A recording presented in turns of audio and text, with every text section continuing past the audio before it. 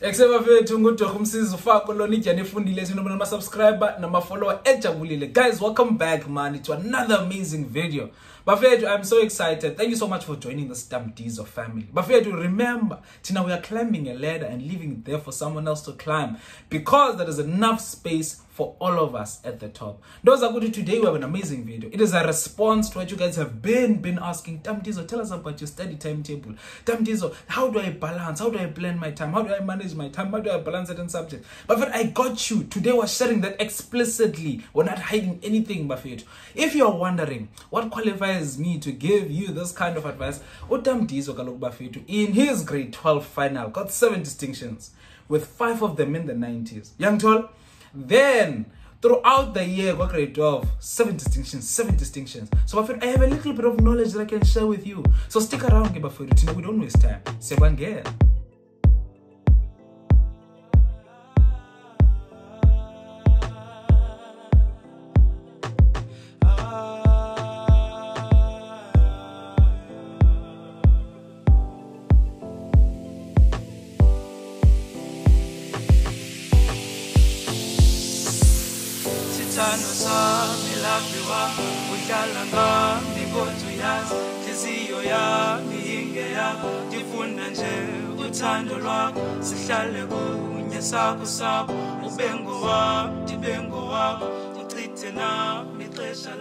So Bafethu, before I start and divulge how my schedule used to look like so that it informs how yours should look like, I want to create some ground rules. These ground rules, if you live by them, you will basically understand why we do what we do. Why do we make the sacrifices that we make? So first of all, Bafethu, the first thing that you need to do is to commit yourself to being an academic weapon. Commit yourself to sacrifice. Do not be scared of sacrifice. Sacrifice time, sacrificing friends, sacrificing sleep, sacrificing anything you need to sacrifice to reach this ultimate goal of these marks that you want. Because now this is operation distinctions.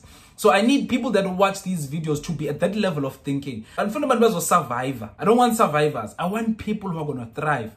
So in order for you to thrive, you need to commit to a certain level of sacrifice in high school, to a certain level of excellence that will demand a lot from you. Another thing that you need to do, you occupy every pocket of time that you have during the day with studying. It sounds crazy, but it's doable. Every opportunity that you get, even when you're walking home, you're walking to school, occupy that with the level of studying. During break time, half of the break you eat, half of the break you finish up work. You occupy every little space of time with studying, especially towards the end of the year. When other people are running low, are running on fumes, we're not year 7. Nyusa ikiya. That is why when my teachers saw my marks, they realized that from January to December, my marks were doing this. Regardless of how difficult the exam kept becoming, but my marks were doing this. Because I kept committing myself to the sacrifice. I kept committing myself to the struggle. Alright, but let me provide context now of my situation in grade 12. I'm going to tell you now my schedule when I was still in my peak academic weapon, academic excellence, what I was doing. Very crazy.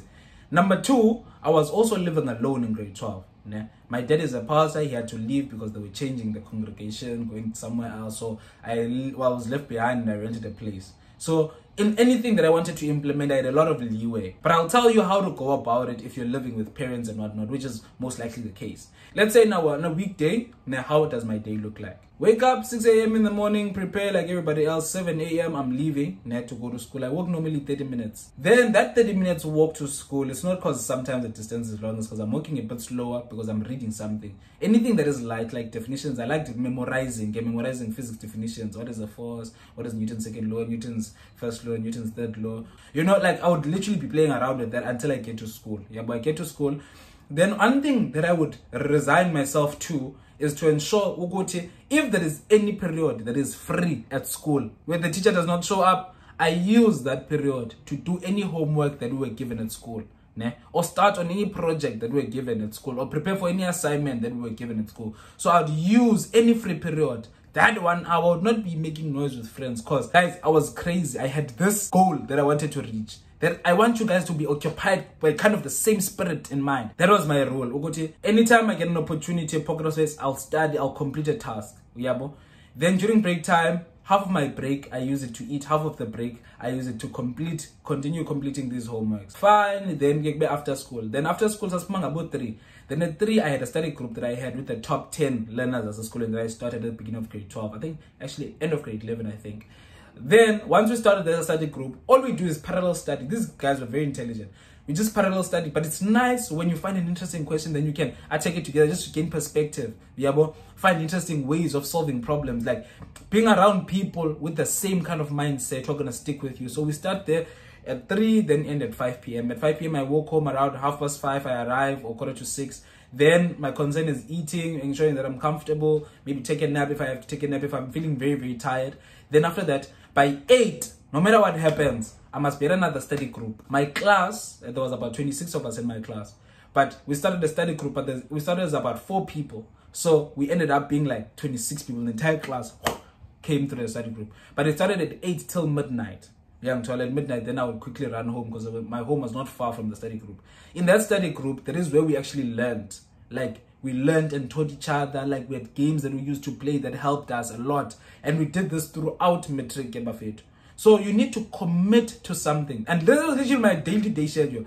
And sometimes I arrive home at midnight. If I'm not comfortable with how much content I covered at the study groups, what I will get to do at home is that maybe from 1 till 2 a.m. in the morning, I'm going to push past papers, or do something that I wanted to cover, but I could not cover because I was in multiple study groups. Then I sleep again, wake up at 6, then same routine. So that was literally my schedule during the week. And to be quite honest with you guys, it was not as very fluid as it sounds when I'm talking to you now.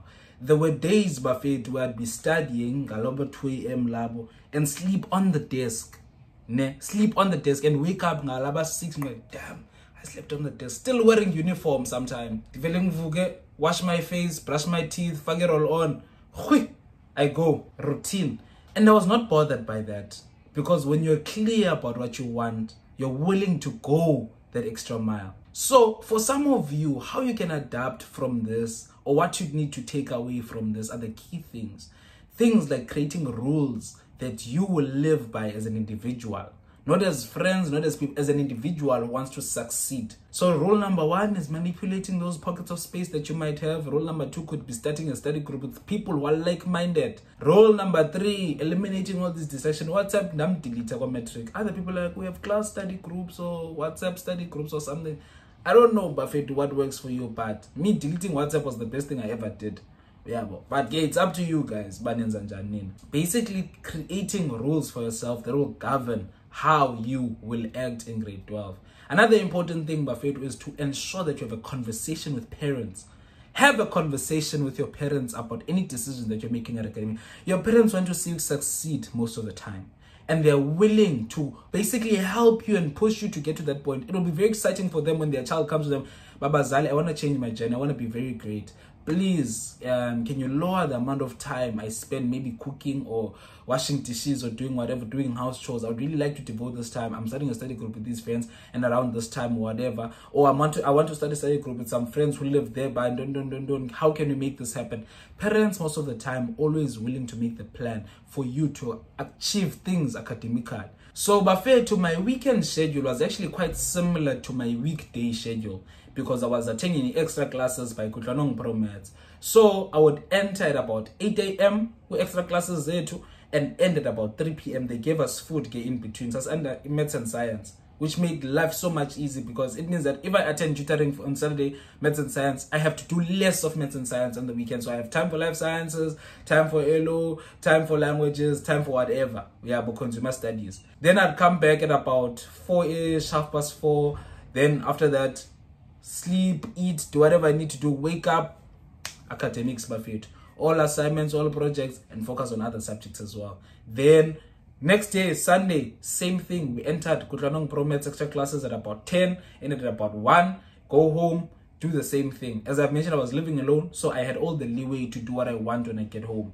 But for you guys, you need to have a conversation with your parents and strike a schedule so that you know your cooking times, you know your cooking schedule if you're cooking or washing dishes or whatever, and ask for any form of privacy that you can get. Or if you have a friend's place where you can go have a study group with them, that is also quite preferable. So Buffet, I'm going to share secrets now with you guys of how to actually balance these subjects of yours. What is key for me, it is to know what is going on in each subject and know what is going to happen, what is going to be taught, how many topics are we going to cover this term, what are these topics. If you know this, you can apply the concept of staying ahead. Bafethu, if you ask for one thing from Mdizo, and that one thing would be to stay ahead. Consumer studies, Mdizo, how did you do it? I stayed ahead. I was 2 topics ahead of my teacher. How did I get ahead? I was studying beforehand. Because I knew I had a conversation with my teacher. Told me, we're going to start with interior design and we're going to go with foodborne diseases and do that. So me, I must study these quickly so that when we do them in class, I already covered them. In life science, which one are we going to start with? And we're going to start with this digestive system and we're going to do that. Me, when I get home, my aim is to stay ahead. So that when I get to class, other kids are hearing this thing for the first time, they're still confused. What is going on? Me, guys, I'm correcting my understanding. I'm like, then after class, I'm like, oh, ma'am, I thought it means this and that. Staying ahead is the best, guys. Another rule is that maths and science, you do it every day. Even if it's in a form of a past paper, an activity or whatever, you do it every single day. You slot it in. And another important thing, I never created my schedule according to time. And you say that people are like, I'm studying maths from Banban to Banban, studying Ndotila from Banban to Banban. I did my studying according to tasks. Tasks completed. That's all. If I wanted to complete 5 questions of past papers, that's what I'm going to do. Then when I'm completed that, then I go move to the next subject. The subject has the homework that I need to do. Then it has this topic that I need to cover. I do those things and I do that. I do not over-exaggerate what I can complete. Then I realize that all the tasks that I wanted to complete when I get home, I completed them. Then I can do some extra work. And that makes you feel good because it feels like you are achieving something. So, Bafethu, as I've mentioned in my previous videos, have meetings with your teachers, know what topics are going to come and in what order for each and every subject. And use whatever the textbook they recommend to study ahead. That will work and it will help. Another important thing in my schedule for me was a sense of urgency, Bafethu. I had a sense of, if I got an assignment today, I'm going to start on it today so that I know what I need to do, what I need. If it's due next week, by this week at least, I must be done. So that I do not submit rush work. Otherwise, you're going to receive rush marks. I have enough time. Sometimes I even complete this task and give it to the teacher beforehand and be like, ma'am, I completed it. Did I complete it in the right way? Is this what you were kind of looking for? Then she says yes and give me a few pointers. I go back, I finish up the task and I get my grade marks. Another key thing, Bafethu, with balancing subjects is taking everything seriously. Regardless of how small it is. Now, Bafethu, I even took oral. I'd present the oral like I'm standing with theater, Bafethu. Like, I'd be so serious. Even if it was a surprise oral or whatever, unprepared, don't. I would present like it's the end of the world. Nobody will do 10 marks, nobody will 5% of whatever course. But I ensured that my class was supportive of whatever I do in the exam. So then, yes, but exam and I already have good marks. So everything, every little task that you're given, now we LO, PE, shake gumboots, dance, gumboots, attires, the school comes to watch, we give them a hell of a performance. Whatever you do, give 100% regardless of how small that task is. And another important thing in your balance, your seeking was to balance the subjects, is to reflect upon every assessment. Nina, what you do is that, Bali test, your maths, I've 25 out of 50. Yes, this thing went better. I'm going to work really hard next time. I forget pa, I feel pa. Then after that, next preparation again. Preparation working hard and alali. Pale kwa kona, same thing. 26 out of 50. Ati haibo. What am I doing wrong? I don't know. You do not reflect. There's a big step that you're missing called reflection. Whenever you get back your test results, open and see where you went wrong. To understand what you know and what you don't know. Then after that, you go to the teacher. If you're not sure now, ma'am, why did I get this for that? Or whatever. Especially these ones as TTSI or life science or languages. Don't. Why did I get that? I don't know. No, it's because you messed up here and there. Yeah, you need to strengthen here and there. Then you know where to strengthen. Then after that, you can solve the problem so that you can perform better. When you perform poorly, use the same method that allowed you to perform poorly and expect a different result. I saw Zayenza Bafethu, I have so much to say, but so little time. I think I'm going to actually create a part 2 for this video. But another important thing that I wanted to say to you guys before I leave you guys was that exam prep does not start the week or the day before the exam. You start preparing for the exam the moment you start on that subject. If you try topics exam, the moment you start studying for the first time, that's when you start preparing for the exam. But I don't know, I'm gonna revise everything. It's because when you were revising or you were learning the information for the first time, you were just going through rewriting whatever notes were in the textbook.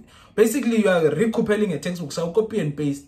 You were never really learning and engaging with this thing, because exam prep starts the day you first interact with that information. So that when you have to actually revise for whatever exam is coming, you realize, no man, I know this thing already. I still apply that, guys, even in varsity. In varsity, you barely have time. But because I make sure whenever I interact with something, I ensure that I understand it fully, so that when I come back, I'm like, oh, I remember this thing. I even saw it in the clinical platform. I was like this.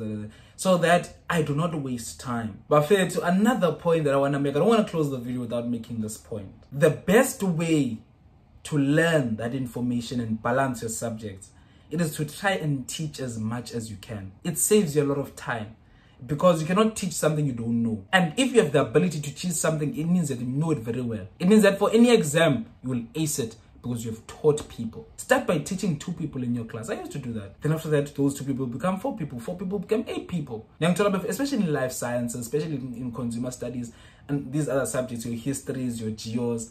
Very, very important, because these things are concepts that need to be learned and understood. It's a key that we never tell you about. Yeah, Bafedo, so for the matrics who are writing their final exams soon, Bafedo, I do wish them all the best. I do wish them all the best with their applications. Ingasas be successful, and their marks Ingasas be successful as well.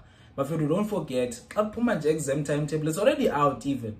Have your own exam timetable and figure out what can I study when and how am I going to go about it. Create a plan. If you do not plan, then you plan to fail. Guys,